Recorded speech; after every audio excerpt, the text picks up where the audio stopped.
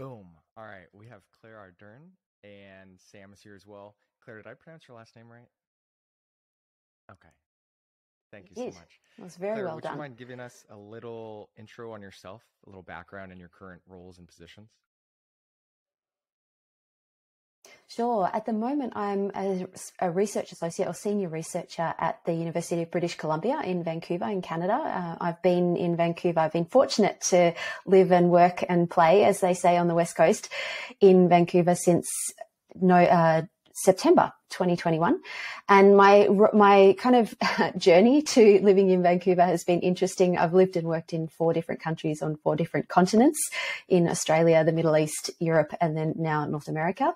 And in that time, over a decade of research training and research career, it's been really focused on return to sport, particularly after ACL injury, with athletes of all ages and abilities. So when I use the word athlete, I tend to mean anyone from, recreational people who love to play sport for fun on the weekend right through to professional athletes. And my sort of second job, my other day job is as Editor-in-Chief of JOSPT. And it's been my privilege to serve in that role since 2018, middle of 2018. How does one even become the Editor-in-Chief? What did that process look like? Well, editing is really interesting because as an academic, you're interacting with journals all of the time. And I think as clinicians, we are too, because we're reading articles, we're trying to keep up with all of the evidence that's coming out. And I think it's interesting because it can seem a bit like a black box. And people ask me this question a lot, actually. How does one become an editor? How does one get on an editorial board? How does one learn how to do these things? And I was really fortunate to work with a fantastic mentor and friend, Professor Karim Khan, whom some of your listeners may know from his BJSM editing days. And Karim really took me under his wing and taught me the ropes at BJSM, where I began in 2015 as an associate editor. So the person who's kind of coordinating the peer review process, soliciting reviews from people, making sense of those reviews, working with editors to help figure out, is this a priority for the journal? Is the science good? Where are the limitations? Have the researchers addressed the question that they set out to do? All of those sorts of things. So that was where I learned the ropes. And then in 2018, I took the leap. I had some nudges from a few trusted colleagues and mentors who said, yeah, you really should apply for that editor-in-chief role. And I did. And as they say, the rest is history. And you also have the JOSPT Insights podcast. Was that your decision or who thought of that idea? It was my brainchild, I guess. But I don't want to take the credit for the podcast. I want to take the opportunity to give a shout out and huge credit and thanks to Chelsea Kuhlman and Dan Chapman, who are my co-conspirators, if you like, my co-hosts on the JOSPT Insights podcast. And Dan in particular came to me very early on in my editorship. And this is just one of these kind of, you pinch yourself and think, what did I do in a previous life to get this good karma, to have someone of Dan's caliber come just out of the blue and say, hey, look, I'm really interested in podcasting. Would you give me a chance? And I jumped on that opportunity for sure. And Dan took it and has just run with it and done an amazing job, recruited Chelsea. And I think, folks, if you do listen to the JOSPT Insights podcasts, that the rapport that Dan and Chelsea have with each other and then that they build with the guests that they interview is so infectious. I love listening to them on the JOSPT Insights podcast. So it's very much a team effort. We really love what we do. We love bringing interesting interviews and interesting insights to people every week through the podcast. It's such a privilege to have that opportunity to connect with different guests and learn from different people every week. It's having all of these people on speed dial, if you like, where you can drop someone an email and say, hey, look, can we chat about ankle sprains? Can we chat about ankle instability? Can we chat about head injuries and how what's happening in rehabilitation? It's such a privilege to have that opportunity. So very much it's a testament to the caliber of Dan and Chelsea's input into the podcast and also the caliber of the guests that agree to join us for an interview. Awesome. So primarily, we're going to chat about the 2016 consensus statement that you were the lead author on. I'll just read the whole title. 2016 Consensus Statement on Return to Sport from the First World Congress in Sports Physical Therapy, Bern. Can you give a little intro on how did this even start, this consensus statement process? Why was it in Switzerland? What is kind of a big picture goal for this meeting? And then we can dive into these different sections.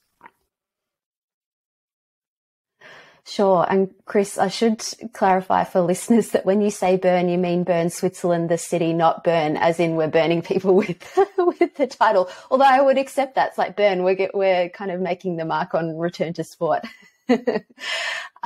So there were a few questions there. Let me start to unpack some of that. Where this all started, why it was in Bern actually is maybe a good place to start. The Sport Physio Suisse, which is the national sports physiotherapy organisation in Switzerland, and many of you will know and have interacted with Dr. Mario Bizzini, who is longtime supporter of sports PT and sports medicine and a giant really of our profession. Mario has had a long association with Sport Physio Suisse and also with IFSPT, the International Federation for Sports Physical Therapy. And those two organisations joined forces in 2015, actually was the meeting, and then the paper was published in 2016. Bern is the location of the Sport Physio Suisse conference every year. I highly recommend the conference. It's incredibly high quality, very practical, so relevant to the work that we're doing as sports medicine, sports rehab clinicians and practitioners.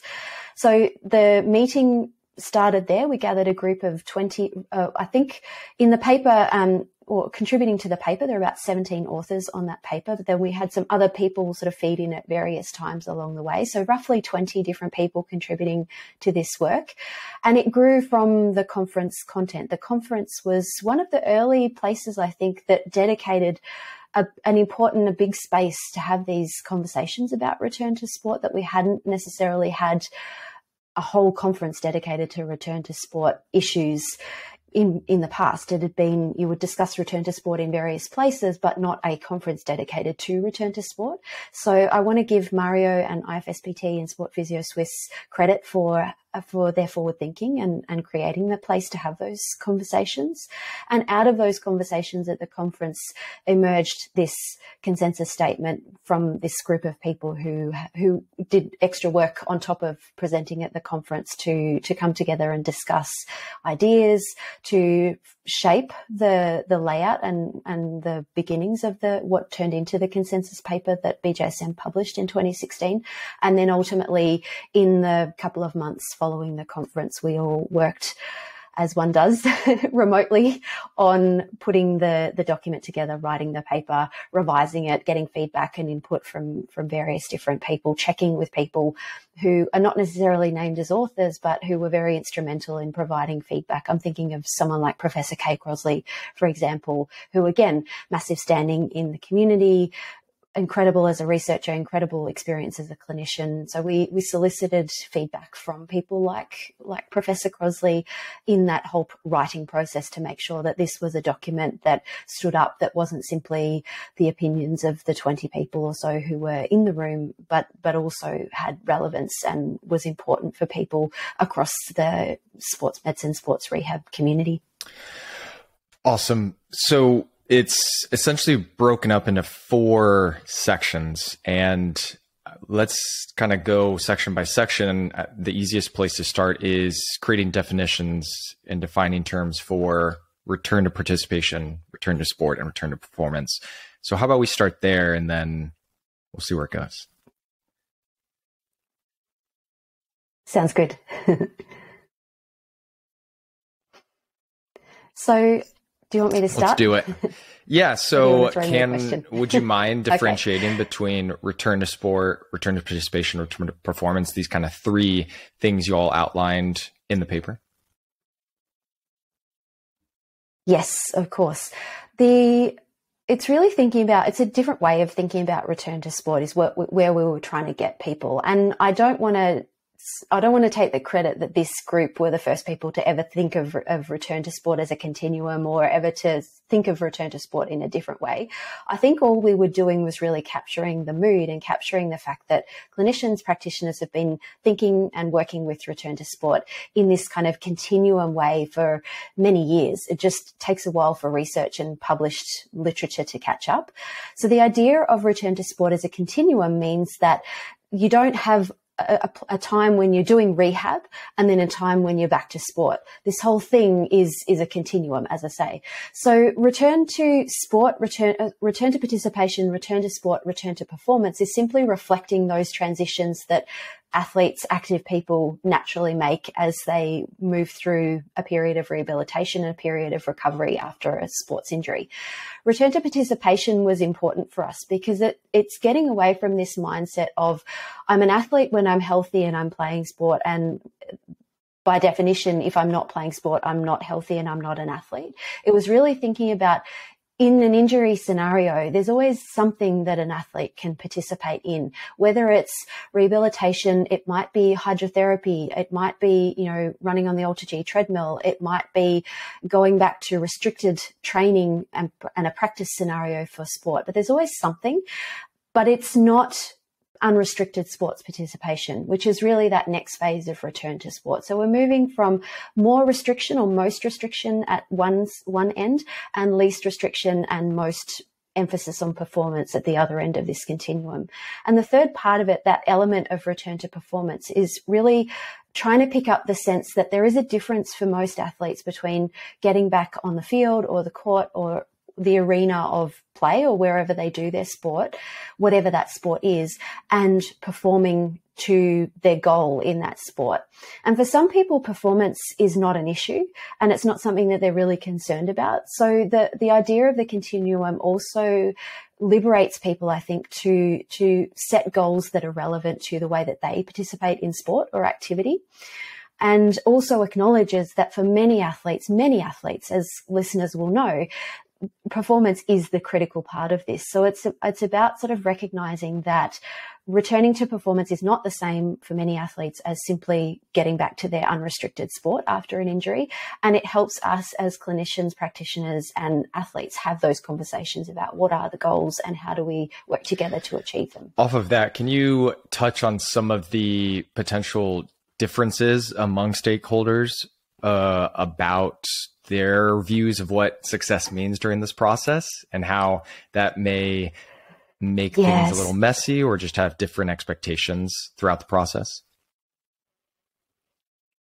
For sure. And success is such a slippery concept. It's really hard to define because if you speak to enough people, you get so many different definitions of what different people in this return to sport audience and this return to sport scenario value and what they would define as success. So we gave a few examples in the paper, and I share examples when I'm asked to speak at conferences and speak with clinicians and practitioners about the return to sport consensus. And if you think about it, usually for athletes, it's about returning to performance. So can I get back to the performance level that I want to? Can I perform well in my sport? Can I do all of the things that I expect of myself as an athlete?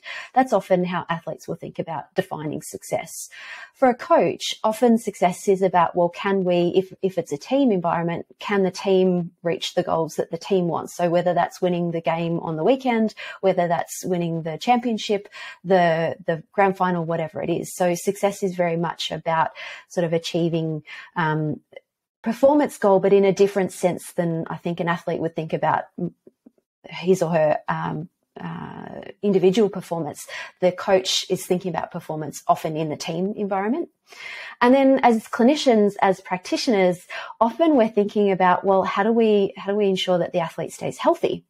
Whether that's staying healthy in the short term, avoiding re-injury, let's say, and my background is in ACL injury, so I'm very much focused on trying to help athletes keep their knees healthy, not get a injured ACL, not get a meniscus tear, not get another knee injury, but also longer term. And this is a lot where there's a tension, I think, between sport and performing and health. And at the very top level, those things often don't work well together.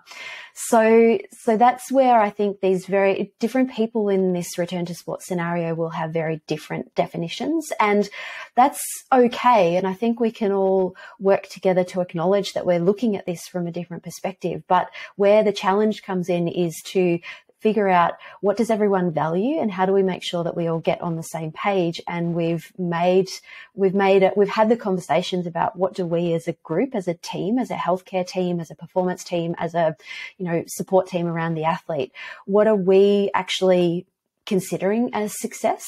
And that's going to look different for different athletes as well. For some junior athletes, it might be very much focusing on making sure that this athlete has the best chance to have a long-term career in her sport. It might, for an athlete who's trying to get just that one last contract, it might look very different, and we might accept a different level of risk and we might define success in a different way depending on the athlete's values and the stage of career, for example. And right at the end, before section 2, you all discussed the shared decision making, and you were just pretty much hitting on it there, but I'm sure it becomes hard when the views and timelines are different across stakeholders. And if the patient or the athlete has strong thoughts about returning at this time or about doing X, Y, or Z, how does everyone meet in the middle when there may be these kind of divergent thoughts and beliefs? It's really challenging, I think. So I really don't want to pretend that shared decision making is easy. There is a lot of evidence to support shared decision making that comes particularly from general practice, from medicine broadly. There's quite a lot of study in shared decision making as an approach, and quite a lot of evidence to support it as an effective approach. What we are advocating for is to bring that shared decision making approach into much more prominence in what we do as a sports medicine community. And I think I see a lot of people doing this already. So please don't take away from this, listeners or people watching, that I'm suggesting that no one does it. I think actually most of us do this in practice. It's about trying to fit some structure around it and nudging us to think about return to sport. All of this is about nudging us to think about return to sport in a different way than what we used to think about, which was that the clinician or the medical doctor, whoever, was the gatekeeper and the decision maker for return to sport. And in most scenarios, not all, but most scenarios, what we're trying to do is advocate for the athlete, positioning the athlete as the primary decision maker, not to just let the athlete go away and sort of make up her mind based on, nothing, because that's not supporting the athlete. It's about thinking about our roles as practitioners, as clinicians, and how do we best support athletes who are working through their return to sport goals to make an informed decision that's going to be best for the athlete, and to support the athlete to take the responsibility to make that decision. Now, it's not going to work in all scenarios. Clearly, in a concussion scenario, for example, the athlete is not in the right state really to make that decision, an informed decision. The athlete's had a head injury. So there are different scenarios where it's not appropriate for an athlete to make an informed decision, or where the athlete does not have the capacity to make an informed decision. Another example is when you're working with pediatric and youth athletes. When you're working with athletes who are under 18, and I know that, 18 feels a bit like an arbitrary decision point, but you get my point, that there are scenarios for different athletes where it's going to be appropriate to support the athlete to take the responsibility for making the return to sport decision. And there are going to be other scenarios where it's different.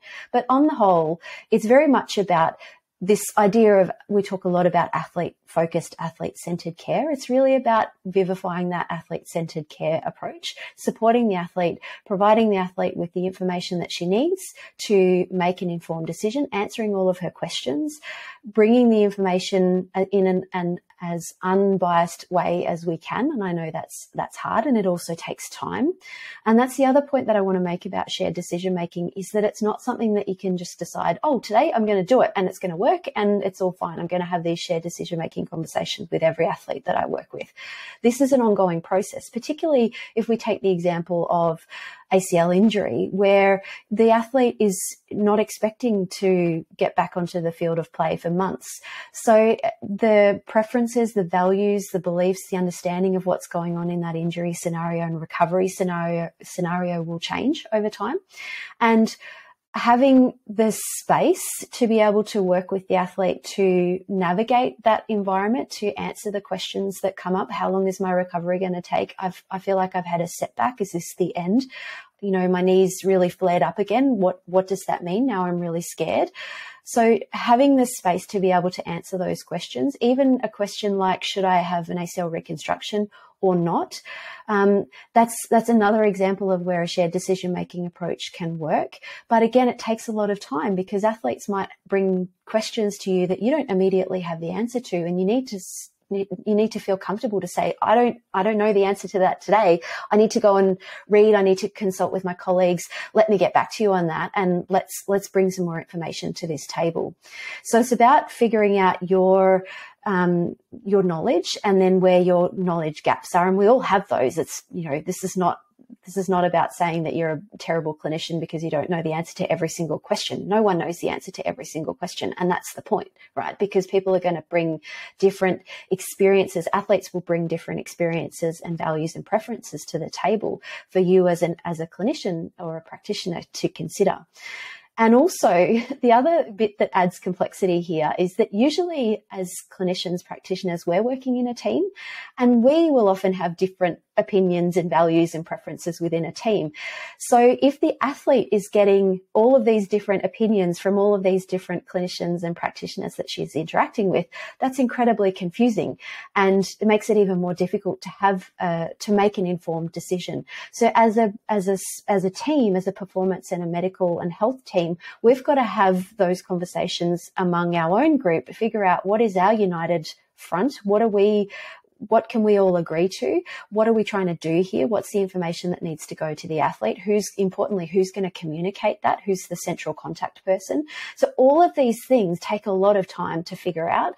And I think the enemy of shared decision making is when you don't have time. So you really have to create the time to have, and the space to have these conversations, and to feel comfortable to say, look, I'm not sure. I don't know the answer to that, but let me go away and find out some more information. Let's work together to get this decision to a good place. Can I give an example that I was actually trying to manage this morning? Very timely topic. So I have a youth athlete. He's a junior in high school, and where I'm in a multidisciplinary sports medicine clinic, and we're partnered with the local high school. So our athletic trainers in our department and our orthopedic surgeon, they're in charge of the youth sports at this high school. And I have an individual that he's about 6 months ACL. His understanding from our orthopedic team is 9 months, and he should be good to go on average. Then from my kind of perspective, it's more of this objective criterion on top of this kind of average timeline. And then he has these expectations from the coaching staff of being ready to start his senior year. And then there's all these dynamics, and he just lost approval for like in-network visits. So now there's the added layer. He's at the 6 month mark. He's relatively behind where he should be in a lot of aspects. So this assumption 9 months is now, I think, completely out of the picture. And now trying to manage out of network visits and doing remote conversations and remote email back and forth and communication with the head coach, kind of discussing what practice and participation look like there, not being able to see him until every 4 to 6 months for this kind of cash-based testing. It's just all these like added layers that makes it so tricky to know who's in charge of this process and what is right or wrong. And it is a very tough position that I feel like I'm in. And I had a really hard conversation with him earlier this week that I said, hey, I know I comes across as like I'm the bad guy in this situation because I keep wanting to be a little bit more conservative in this process, but I also want to set you up for the most success your senior year of football. And if we don't really establish XYZ, then I don't know if we're doing that. And trying to get that across to a minor whose parents are also, there's a very interesting situation there. It's tough to know what is right or wrong, and trying to communicate across all stakeholders has been a very good challenge, but a hard challenge. Yeah, I'm really glad that you bring that example, Chris, because it's a perfect example of the challenge for shared decision making, because it's not simply you as the clinician or practitioner and the athlete. Sometimes it is, but it's often coaches, parents. If you're working with junior athletes, there might, there's other teammates sometimes, there's other clinicians, there's a whole bunch of people. And I think for me, what I hear time and time again from athletes is that they value when clinicians take the time to listen, to consider the questions and to answer those questions honestly. And athletes are not stupid, and everybody who works with athletes knows this, that athletes pick up when you're uncertain or when they feel like you're really not leveling with them. So I think that's also really important, to feel like I'm not a bad clinician if I am, taking this time, or if I'm saying, look, I need to go away and have a conversation with someone, I need to figure out what's going on here. Or, as you say, have that conversation of, look, I know that it seems like I'm the bad guy, but why I'm suggesting we take this track is X, Y, and Z reason. I think that's also really important. And also, when I talk with clinicians about this, I think often people feel like decision making is about sort of making sure that the athlete does what we would do if it was ourselves, but that doesn't always happen, right? Often athletes will listen to us and they'll often say, well, what would you do if it was your knee, or if it was your shoulder, what would you do? And you think, oh, don't ask me that question, please. It's your knee or it's your shoulder. So I think accepting sometimes that the things that we're recommending, the advice that we're recommending, isn't always the track that the athlete chooses to go down, for lots of different reasons. And that does not mean that you have done a bad job as a clinician or a practitioner. There's a whole very interesting and difficult dynamic, as you explained there, going on here. And it's challenging for all of us as a health and performance team. Diving into section 2, the models to help understand and guide the return to sport process. You all discuss and outline the StaRRT framework. Would you be able to talk about what is the StaRRT framework, and then maybe we can go through these 3 steps within the framework? The StaRRT framework is, I think, for me, a really helpful way of organising the way that I think about risk and supporting return to sport decisions.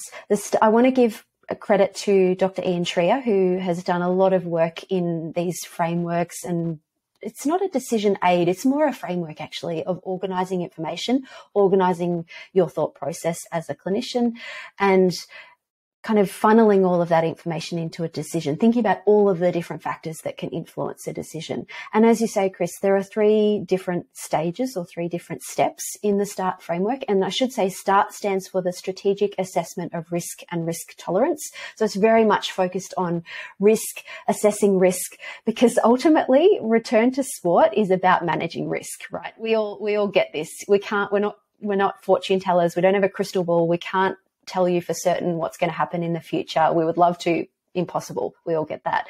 And return to sport is no different. So return to sport is very much about managing the risk and thinking through what are all of the sources of risk, where are the places where things could go wrong, how do we balance those risks, how do we balance the scenario. We talked before about the difference between the junior athlete who's got her whole career ahead of her versus the athlete at the very end of his career who's just trying to get that one last year on the contract. So all of those sorts of the context around the sport, the athlete's context is also going to play into the decision making. And the StaRRT framework acknowledges that and helps us as clinicians have a framework of how to put all of that information together. So the 3 steps are assessing. I like to think about it as assessing the tissue, assessing the sport, and then assessing me. So the first one is about the tissue itself. So what is the injury? Is the tissue healed? Has the body got sufficient capacity to cope with the demands of the sport, basically? Have we got sufficient tissue integrity to deal with whatever it is that the athlete needs to do? That's the first step. The second step is looking at the sport itself, or the demands of the sport, is how I think about it. And are there different things, like if I'm a forward in football, in soccer, for example, and I need to do a lot of sprinting, is there a way that I can either play in a slightly different position? Can I limit the minutes on the field so that the repeated sprinting load is less? And is that going to get me through with my hamstring that's still not quite at 100%? Or do I need to make sure that I have that hamstring recovered 110% before I do any of my sprinting? So I was thinking about the sport itself and the demands of the sport and how that plays into the demands on the tissue. And then the third step is the context, as we talked about before. So is it about getting back for a championship match? Is this the Olympic Games final of the 100 meters, versus is it the weekend club match that really has no bearing on the season? Or is this a junior athlete who has a promising career ahead of her versus an athlete who's got a couple of games left in his career, for example? So you can see it's about looking at the injury, thinking about what is the injury and the body's capacity to recover, what's the sport demands, and then what's the context of the return to sport. And how do you suggest clinicians utilize this process? Is it immediately once they have an athlete or a patient, they actually write through this process or think it through? Or how does this framework be utilized in a clinical setting? I think different people are going to find different ways that suit their environment. And definitely as a more junior clinician, I found it really helpful to work through. I had to sort of work through, because my clinical reasoning skills weren't as well developed. I didn't have as much experience to draw on. I really had to work through all of these things in a very structured way, very methodically.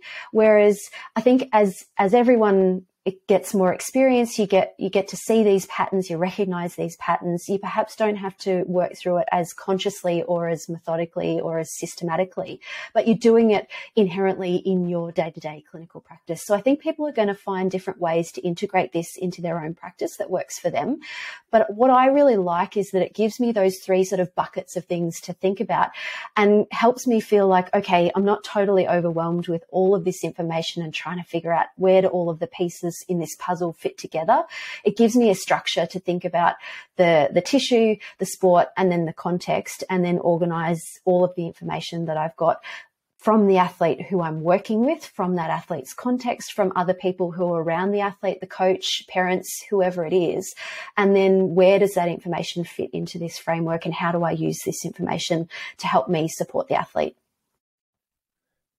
From there, you all dive into, and we had just actually, the podcast that comes out before this one, we talk about this kind of optimal loading, the Goldilocks approach. Can you discuss what is optimal loading, or this Goldilocks approach within this decision-making process and return to sport process? There was a lot of talk when our group was working on this project, and it feels like yesterday, but really it's sort of 7-8 years ago now, which just seems amazing. There was a lot of discussion at that time around acute chronic workload ratio, and I think people who have been working as clinicians, as practitioners for a while will feel like, yeah, but I've always talked about load. I've always monitored load. This has always been part of my practice. And it seemed like it sort of came to prominence in the literature. So at around that time in 2016, 2015, 2016. So it was acknowledging that there was a lot more being written and talked about in conferences at that time about training load, and trying to bring those concepts that I think people who are working day to day in the team environment have always done. You've always monitored workload in a non-injury scenario. You've always monitored that in a team environment. It was about bringing some of those principles to prominence when we are working with athletes who have an injury. And as I say, I think many people were already doing this, but it was not as prominent a discussion in the literature. So we were trying to emphasize that, hey, when we are working with athletes who have an injury, the principles of training load monitoring are essentially the same. And you can't just flip a switch one day and go from, okay, your injury's healed, go back out and do your repeated sprints and you're going to be fine, without having prepared for it. So bringing the training load principles into how we think and plan for returning to sport was important, because it got people thinking about, well, how do I monitor load?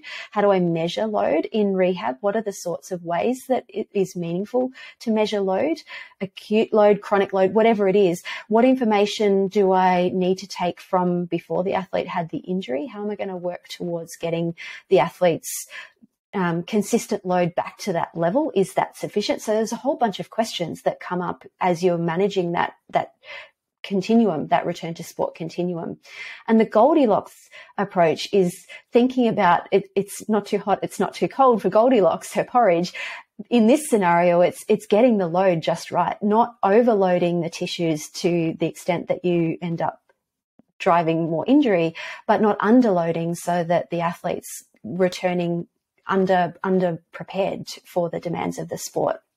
So I was very much taking the existing conversations, the existing training load and monitoring principles that people were really familiar with in the normal day-to-day sport non-injury scenario, and bringing them to prominence in the injury, in the rehabilitation, in the sports injury context.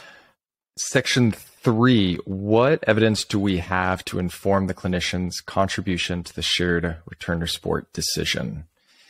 So y'all discuss this assessing the readiness to return to sport, and you touch on open versus closed skills. Maybe we start there. What are closed skills? What are open skills? And then what does that look like if we only train or test one of those types of skills? The way that I think about open versus closed is that open is trying to replicate the demands of the sport. So whether that's open in the sense of the environment, or open in the sense of you've got an opponent to deal with, you've got to make additional decisions, you've got to cope with unexpected things happening in your environment. Closed is as much control as possible. So very controlled and very uncontrolled on the two extremes. And when you're trying to inform return to sport decisions, you're trying to figure out, well, how am I going to test that? How do I know? It's really answering the question of how do I know whether the athlete is ready to cope with those very uncontrolled demands of the sporting environment, where there's opponents, where there's, different turf, there's different environmental conditions. There's a whole bunch of things going on that athletes have to deal with in the sporting environment. How do I start to replicate as best I can in a clinical or in a practical environment? How do I replicate some of the things that the athlete's going to encounter when she goes back onto the pitch or the court or wherever the sport environment is? So that's the idea of open versus closed. And there are the example I like to use of a closed test is something like a hop test I'm sorry, I have to go back to ACL all the time, but a hop test is a good example. You can control the environment, you can keep it very stable, you can control the surface, and it's very closed, it's very controlled, versus a test where it's an agility test where you have an athlete running towards you and you indicate with a left or a right hand which direction the athlete should change to, how the athlete should cut or pivot. So that's an example of moving towards something that's more open, where it's less controlled. There's more demands on the athlete from a cognitive.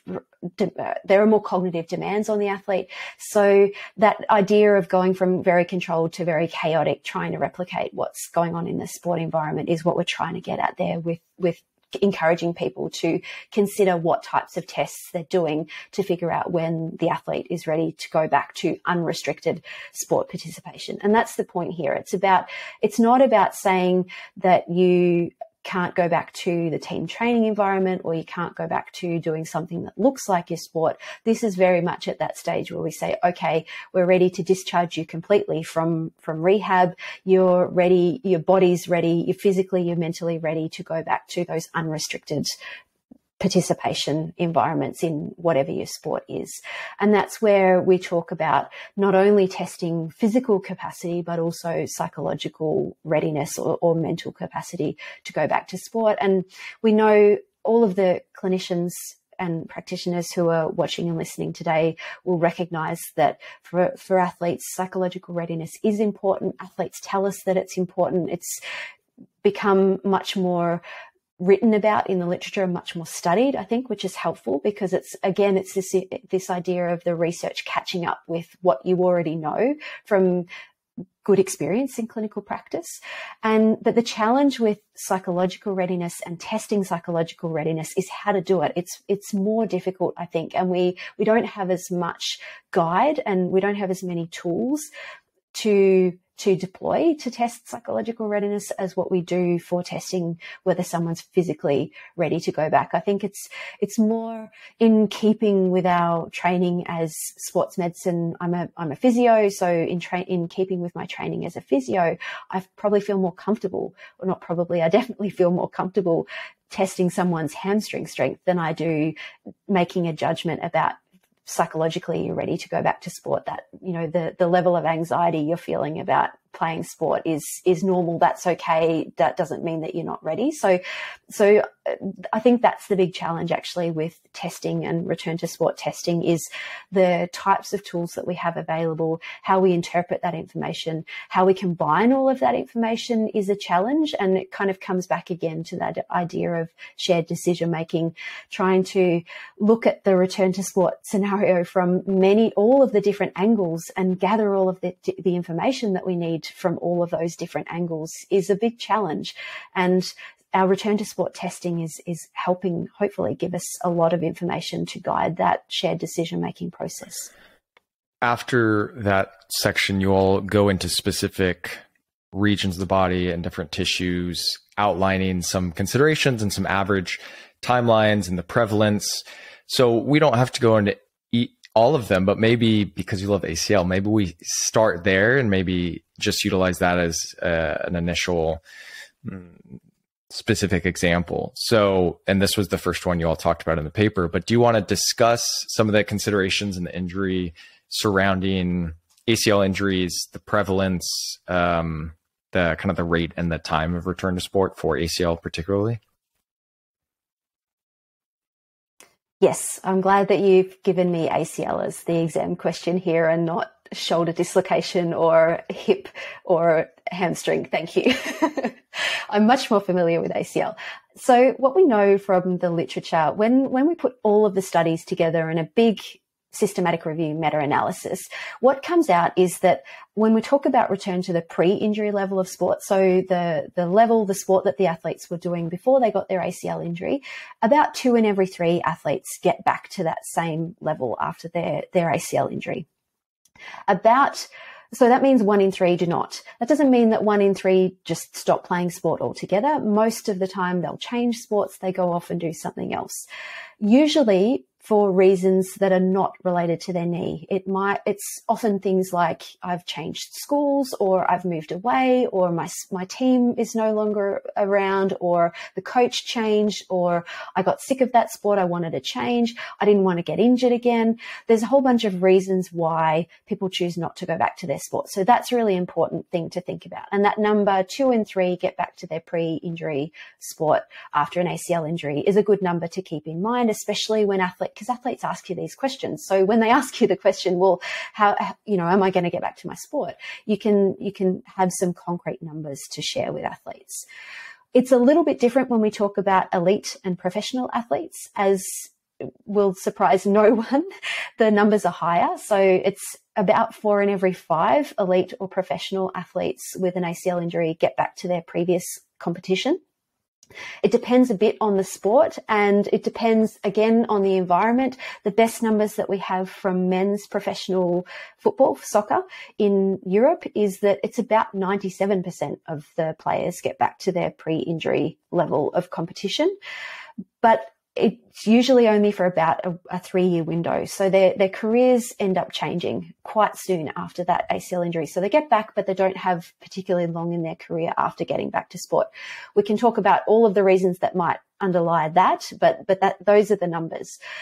And when we talk about competitive sport in a non-elite, non-professional environment, it's only about 1 in 2 athletes, so active people, athletes, who get back to their previous competition after an ACL injury. So the numbers look very different when you're talking about elite athletes versus non-elite athletes, which is not a surprise because when you're a non-elite athlete, you have a day job, you don't have all of the medical and performance support that many athletes will have in there, at least if they're a professional athlete. Some elite athletes will have that, others will not. So it's very dependent, I think, on the support that you have around you to get over that injury and also the incentives. So if you're a professional athlete, there's a pretty big incentive to get back to your sport because that's how you earn a living. So there's a lot of factors, as you can hear, there's a lot of factors that play into this decision to go back to sport. And for athletes, for many different athletes, it's going to look return to sport is going to look very different. So those are the numbers for returning to sport. It looks like men return to their pre-injury sport in greater numbers than women. But it doesn't make a difference when you look at returning to any kind of sport. So what I take away from that is that women or female athletes have made a different decision about their career or about their participation in sport. They've changed sports. So they might have gone from playing soccer to running or going to the gym or swimming or something like that that's less risky, I think, for their knee. I think that's why a lot of these athletes, and this is my opinion, this is not the research evidence. My opinion is that athletes are making a judgment that it's risky for me to go back to a cutting and pivoting sport, and I'm just not prepared to go through that again. It's not a good stage of life. I've got other commitments. I've got other priorities in my life. I want to keep playing sport. I want to keep I want to keep being active. But my cutting and pivoting sport that I played before is not the thing that I need to go back to. For other athletes, it very much is. So it's really individual. And that's why, again, you've got to have these conversations with the athlete in front of you. You can't assume that all athletes are going to want to get back to their handball or their soccer or whatever their previous cutting and pivoting sport is. But don't assume that they don't want to either. And the other thing that's interesting with ACL injuries is that usually when athletes first get an injury, they will say to you, they'll be adamant that, yep, I'm absolutely going to get back to my previous sport. I'm going to get back to soccer. I'm going to get back to football. I'm going to get back to whatever it was. And then their priorities change as they progress through their recovery and rehabilitation. It's really not unusual for people's priorities and values and preferences to change as they progress through rehab and they have more time to think about it. So there's a whole bunch of things going on with returning to sport and the reasons why people make different decisions about their return to sport goals and then ultimately what happens once they do make that transition back to sport. And then the other part of it is once people get back to their sport, there's the concern about staying healthy, about avoiding another injury. The data suggests that the younger people are and the more so younger and going back to pivoting sports are the things that are most risky, which is not surprising because young athletes are just more likely to go back to their pivoting sports. So I think we've got to get some more research out. We've got to do some better study actually to really understand if we account for the fact that more athletes who are younger go back to their sport generally compared to older athletes. And we try to account for the different types of sport demands that people are going back to. What implications does that have for re-injury risk? We really, there's a big missing piece in that actually, and trying to better understand what's going on when people are getting back to, or after they get back to their sport, what's going on with re-injury risk is a really important piece of research that needs to happen. And I know people are working in this space. I think we can do more to help clinicians and athletes and practitioners make informed decisions. So it's complicated, it's complex, I should say, is the sort of short answer to all of this with ACL injuries.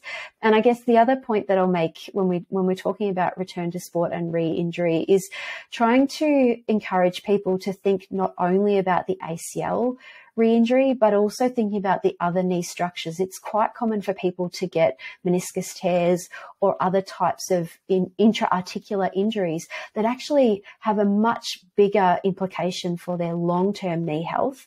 We're getting really strong evidence that it's not the ACL, the isolated ACL injury that's the death knell for osteoarthritis. It's the extent of the articular surface injury or particularly the meniscus injury that's the strong predictor for developing post-traumatic osteoarthritis. And there's a lot of work going on in this space to try to figure out what are the best rehabilitation approaches, what are the best injury prevention approaches. And I'll give a shout out to the OptiKnee group and I have to declare I'm a member of the OptiKnee. I have the privilege of being a member of the OptiKnee group. And that group of more than 30 clinician scientists are doing a ton of work in this space, trying to figure out how do we best support athletes with knee injuries to stay healthy throughout the lifespan. So not only focused on the early stages of knee health, but knee health right through the lifespan, particularly this big burden of post-traumatic osteoarthritis. So there's a lot of work going on in that space and a lot of people trying to understand how can we best support athletes. I guess the other number, and you mentioned it, Chris, a bit earlier when you gave the example of the young athlete with an ACL injury, the other number that will stick in people's minds is the 9-month number for time before returning to sport. And I think that's a really good rule of thumb or a really good heuristic for people to push for. And the evidence, the research in this field really supports this idea of 9 months or even 12 months, better still 12 months as a good rule of thumb for the time it takes to recover and get back to sports safely. And Dr. Hege Grindum, Professor Lynn Snyder-Mackler and others who have led, Professor Mariana Risberg, who have led the Oslo, Delaware cohort, that's been just this incredible wealth of information and wealth of knowledge for us as clinicians. They have really made a big difference in how we think about the transition between the rehab program and then going back to unrestricted sport participation and the timeframes around that. And you're right that the criteria, return to sport criteria, are critical, but it seems like there's also a bit of a critical amount of time that athletes' bodies need simply to recover the physical capacities to cope with the demands of their sport. And that's where that 9 to 12 month mark comes in. Could you briefly, if you have the stats on you, and it's okay if you don't, but if it's a youth athlete coming in and it's their second tear, either on that same limb or on the contralateral limb, how does that discussion look different from a timelines perspective and from a risk of a third tear and just probabilities of return back to either same level or higher than level sport? I don't think we have good numbers, actually. I think this is one of the challenges. If we're trying to use that research, if we think of evidence-based practice as kind of people like to think of it as a three-legged stool. I like to think of it as a sort of 3 interlocking circles.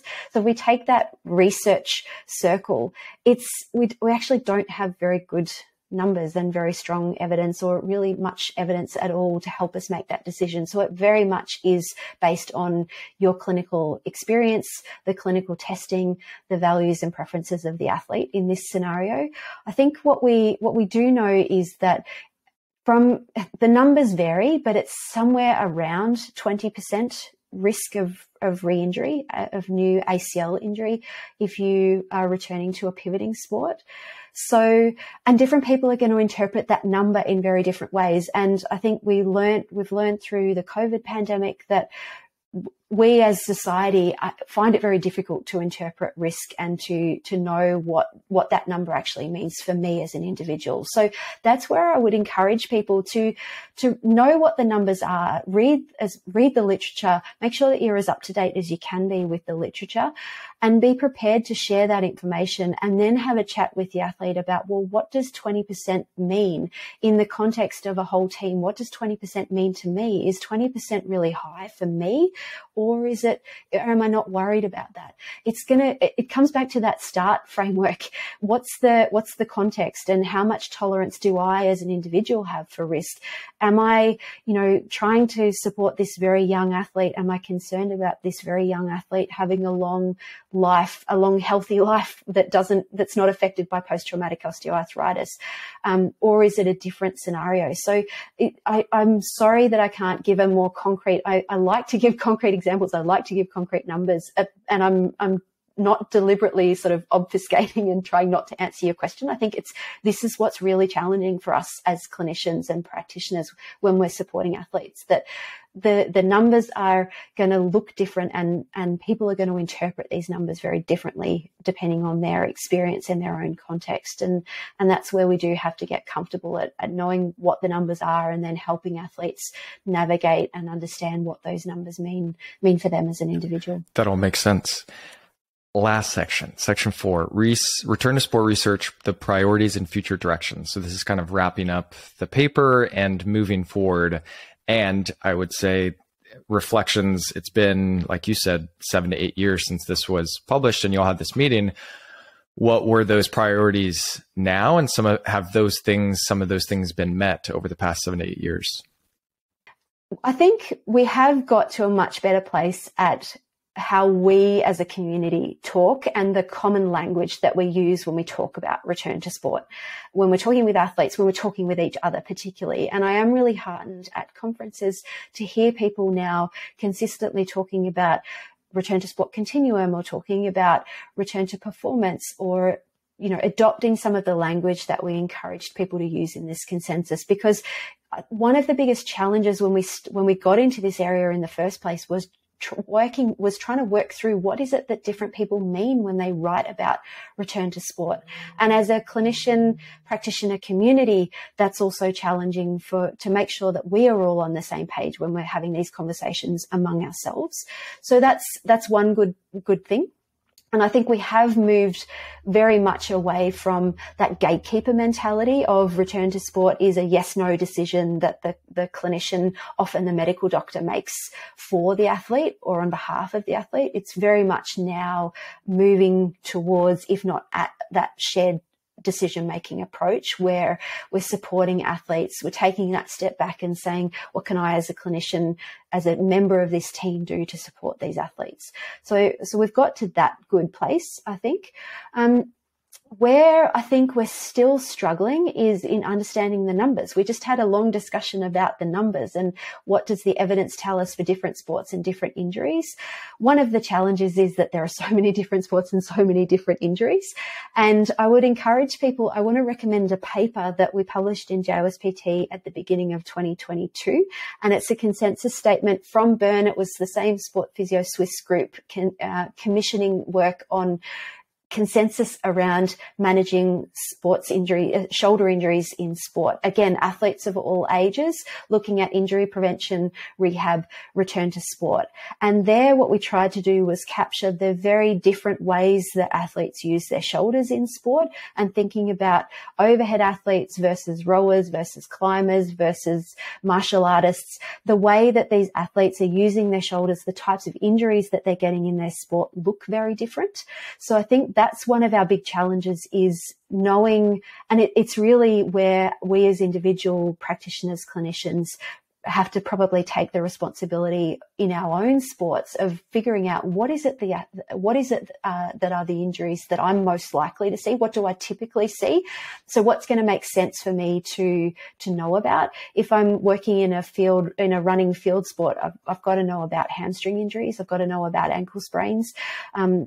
If I'm working in tennis, I need to know about shoulder injuries. So figuring out what is it that are the typical injuries that you see, and then working from there through trying to understand the return to sport progressions that these athletes are typically seeing, because you're not going to get all of that information from the literature. I think that's one of the big challenges. It's partly because there are so many injuries, so many different sports, as we said, and trying to capture all of that information is a challenge. So really knowing your sport and knowing your athletes is going to give you a lot of important information to bring to bear in that return to sport decision making shared decision-making discussion.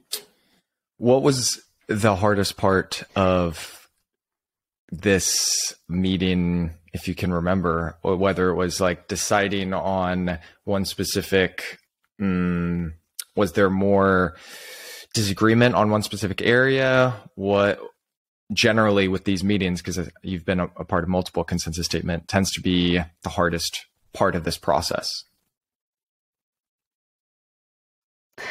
I think the hardest part of it is actually getting the paper written because everybody goes back to their day jobs. Everybody comes together, has the discussion, talks about the stuff, and then everybody goes back to their day jobs, and we're trying to fit in writing up the paper in a timely manner. So it's sort of a very boring academic thing to say. But often I think that people, when they're coming into these meetings, people are bringing different perspectives, of course. And that's the beauty of a good consensus meeting. And I want to give a shout out to my colleague and friend here in Vancouver, Paul Blasey, Paul is a physio, sports physio, running particularly, and he's doing a lot of very important work. He's just finished his master's degree in consensus within sports medicine and trying to make consensus better, moving it from where we were in 2015, which was really a group of like-minded people. Often, you get your mates together and you go to a conference and you have a discussion and you write up what you talked about,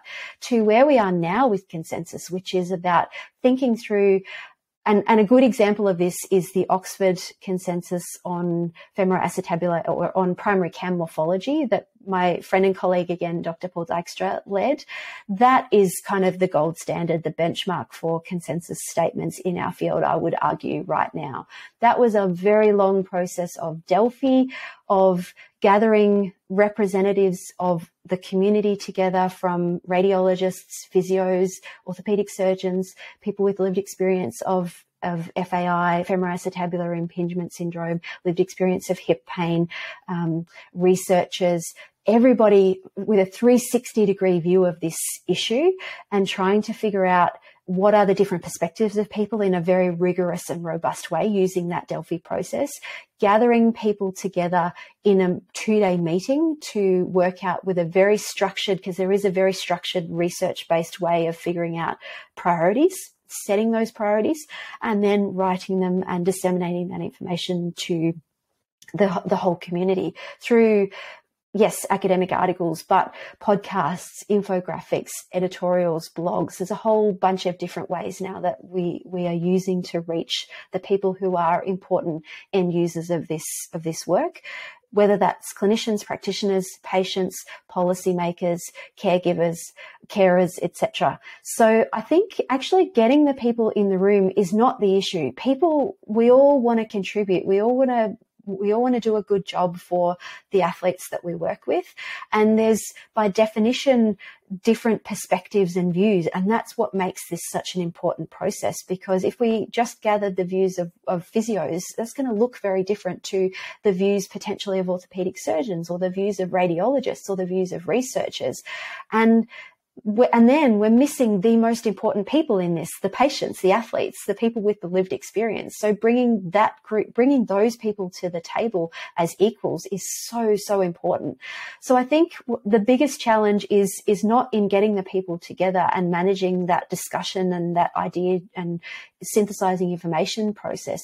It's actually making sense of that and then sharing that information with the world, and then helping people to take that next step of implementing that work into their practice. I think those are the bigger challenges, actually, that rather than getting the people together to have the discussions. That all makes sense. And it seems, I'm only 26 and I'm not even a year into being a clinician, but it seems like there's been a big shift of the outlets of presenting information in a variety of forms, whether it's from an actual white paper and primary research article, all the way down to like an Instagram infographic. And how do all those along that spectrum still present high quality information with the inherent limitations of less information and more of a quick piece? How is this still applicable and not too watered down, or, et cetera? So I'm sure it's a tough problem, but it's also very helpful for having just more individuals see the information. Exactly. And it's recognizing that a lot of people can't even access journal articles. And I say this as a journal editor. I'm really aware of that. So there are lots of different ways that we as a research and clinician and patient community can work together. And there are people who are doing really good work in this space. And I think the best example for me that I've been involved in is the HIP, the primary cam morphology consensus process. And that was a very structured plan, actually. So thinking through, it's like, I guess, any kind of communication strategy. When the government wants to make a policy change, they think about a communication strategy. When a brand is creating a new product, they think of a communication strategy. That's what this group did, was thinking about what's the strategy? How do we get this information out to the people who need to see it and will want to see it and need to use it? Where are the places that these people are going to get their information? Is it a journal article? For whom is a journal article most appropriate versus who's accessing information via podcast? Who is getting information from social media? And I think there is a really important place for trusted sources. And that's where academic journals can come in, where the academic journal has the trust of and the rigor of the research that's gone on. And then so taking that trusted source and thinking about how can that trusted source disseminate information through different channels that might not, it's not simply the research article, but that's why as a journal we have an Instagram channel, for example. That's why we're on all of these social media platforms, because we recognize that people get their information from different places. And ultimately, I think what we're all trying to do is find trusted sources of information. As you say, Chris, it's hard to know often when you see something, how do I trust this information? And particularly for people who are perhaps not used to reading journal articles. And I'm thinking of the athletes and patients that I've worked with who really want this information. They want to be engaged in this process. They want to contribute. They don't necessarily have access to the university library to read the journal article, but they want to know that what they're seeing on social media or that they're reading on a blog post is accurate and that they can trust it. And that's where I think the journal has a really important role. And we do have to think about, as a journal and as an academic community, how do we disseminate that trustworthy information through the channels that people are using to access information. Sam, do you have any other final thoughts or questions? I think this is a good spot to wrap up, if not. No, I think that was really good. I think the consensus statement is a great outline of the overarching research and framework that clinicians can apply to basically any situation and help to work collectively in that shared decision process. So it's a great resource for people, and it's open access, which is nice. Boom. Thank you so much, Claire, for coming on. It's a pleasure. Thanks for the invitation. It's really fun to get to chat with you and to share how this has evolved and how it's changed over the last 7-8 years since we started this work. And it is such a joy to see people taking this work and running with it, doing different research projects, building it into their clinical practice, speaking about it at conferences with how this information has helped them develop their thinking around return to sport and working with athletes to support athletes. Because ultimately that's why we're all here, right? We care about athletes and we want to support athletes to achieve whatever it is that they've set themselves to achieve. So thanks for this opportunity, and thanks to you actually, and also thanks to you for the podcast. We've just talked about different ways of reaching people with trusted information, and your podcast is very much one of those sources. So thanks for the service that you do for the community. It's so important, and awesome. I really thanks, Claire.